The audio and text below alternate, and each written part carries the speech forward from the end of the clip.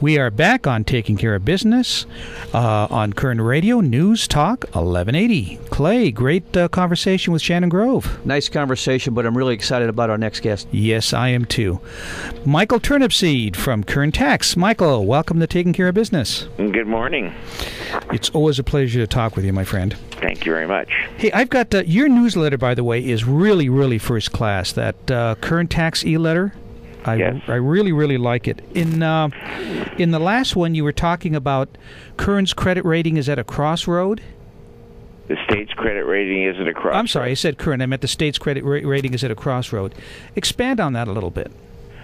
Well, I think that the Standard & Poor's basically wanted to send the state a message to get your budget done on time, or it's going to affect your credit rating dramatically. Well, they did get their budget done. Yeah, it was passed and everything.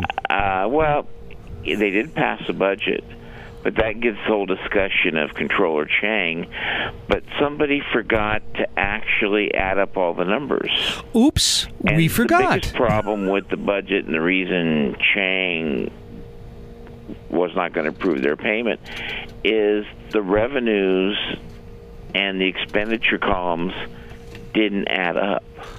Well, he said, somebody didn't take the 5 minutes on their calculator to, they make sausage in the back room. Somebody still has to run the calculator to make sure it works. Well, they forgot to do that, and Chang did. So they're not going to get paid for a while. You mean even with the gimmicks, they're just $1.5 billion off? I mean, what's $1.5 billion? That's nothing. Well, for successful people like you, not much. But for most ordinary people like me, it's a lot. Well, that budget was it just seemed like it was just passed just so people could keep a paycheck. And I was really surprised that Chang did what he did. That really astonished me, actually.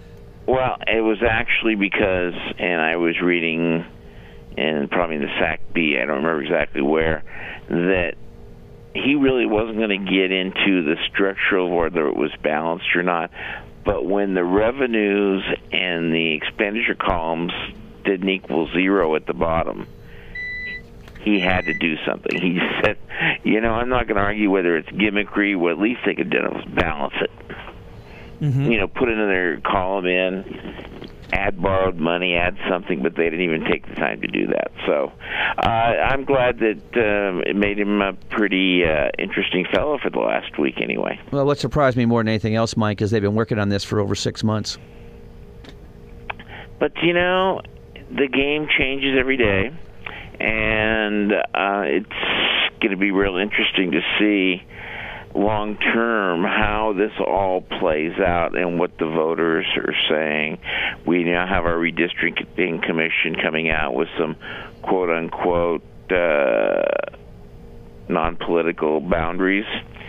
So it'll be interesting to see how the Assembly and Senate look 2 years from now with clean districts. And I read a couple different articles that think the Republicans are going to get punished not for just saying no, but by the moderates for not worrying what it takes to keep our schools open and things like that. There are people that really care about the services they get, and they elect people not so much for their taxes, because there are actually people that say, I want certain services and I am willing to pay for them. And we're at the fact now that schools are cutting back their school years. Some people are talking dropping 20, 30 days off the school year. A lot of people find that unacceptable. Yeah, there's a lot of insanity going on here in Sacramento. I mean, first of all, they've got $6.5 billion more than they thought they had, and they spent it. They've increased the budget by $2.5 billion over last year. So there's $9 billion of the $10 billion deficit right there. I mean, that seems to be fairly logical to me, isn't it to you? I mean, what are we missing here?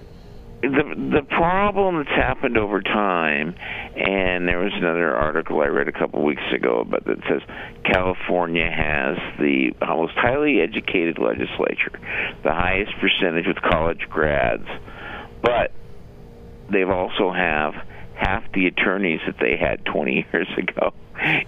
So I don't know, but at least we used to balance our budget then. I didn't know that attorneys were necessarily good accountants, but at least I think they understood the need to have a balanced budget and do things. So we've had a whole change in term limits. I don't think were good things because, a lot of my good Republican friends, we passed term limits to get rid of Willie Brown, but Willie Brown always balanced the budget. All term limits mean is you have a couple of terms in the Assembly, then a few terms in the Senate, then you get a run for congressional office, and then you get appointed somewhere. Well, there aren't enough seats to go around because there's only 54 congressional seats and 120 legislators, so eventually there's traffic jams. But I think what happens, they do get appointed, or they come back and run for county supervisors or mayors, especially in big cities like in L.A., like Anaheim. Kurt Pringle went back. In L.A. County, a number of former legislators are now on the Board of Supervisors and City Council. So it's kind of a flow back down the hill and start over again. But if you're a supervisor in L.A. County and there's 8 million people, you got 1.6 million constituents. You have more constituents than any other elected official in California. Wow. We're having a conversation with Michael Turnipseed. Michael, before we leave the bonding issue, I want to talk about that for a quick second, okay? So right now our bond rating with the S&P is A-, right?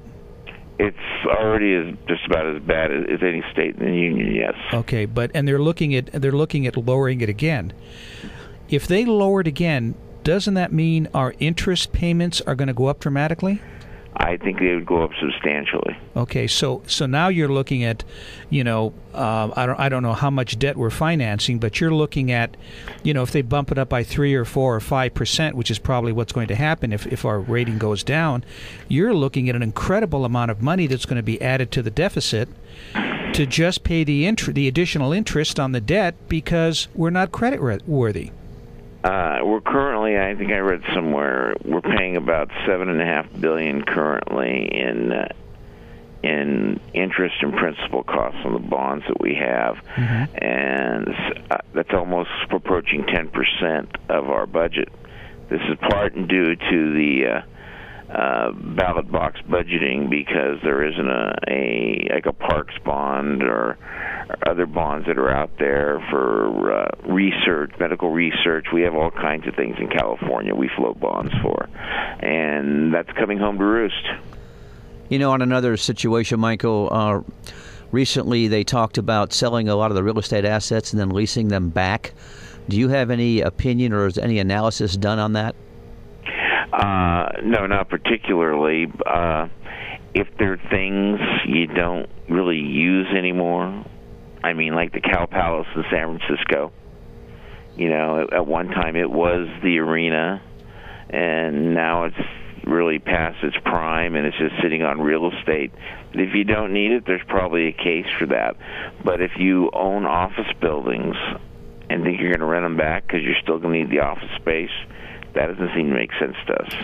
Well, I'd sure like to buy a couple of those and rent them back because I think it'd be a pretty good tenant. At least today it is. I don't know what it's going to be like in another few years based on the tax base. Well, and the fact is that they're right. They are good tenants, and I think they pay substantially high levels of rent because they're used to what it costs to rent buildings in San Francisco and Los Angeles. So you could cut a sweet hog. Yeah, really. Another issue that came up recently, and in reading your Kern Tax e-letter, which is really a great letter, as Marty pointed out earlier, and we need to let people know how they can get a hold of your office, as a matter of fact. So take a second and tell us how they can get involved with your organization, who you are and what you do, and how they can contact you.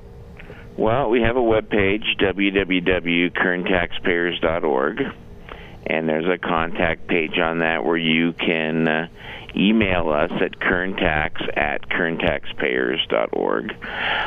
We do have an e-letter that you can subscribe to. Just email me, and I will add you to the list, again, at kerntax@kerntaxpayers.org. We've made some pretty substantial improvements on our webpage and our email system, and currently we're just right at about 500 people on our mailing list. So a few more than welcome. It's pretty easy in the day of a computer. Thank you, Michael. Okay. Looks like we're going to run short on time here, but we do want to talk a little bit, if you have, for a second, about the companies that are leaving California and why. Well, I think there was this story we distributed that shows that there's been an increase in movement out of the state. Certainty, I think, is one thing. If you're trying to build a business, you have to have some certainty in your planning. And if you're going to expand or do something, do you want to invest in California with the climate of uncertainty that we have? And I really don't think so. I think there are states out there that seem much more stable. Mm-hmm. Their legislators have a better appreciation for business.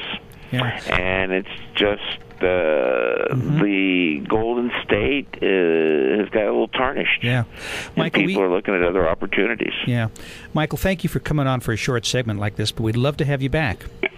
Well, thank you for the opportunity, and anytime I'd love to talk to you. We'll see you in 167 hours on Taking Care of Business on Kern Radio Newstalk 1180.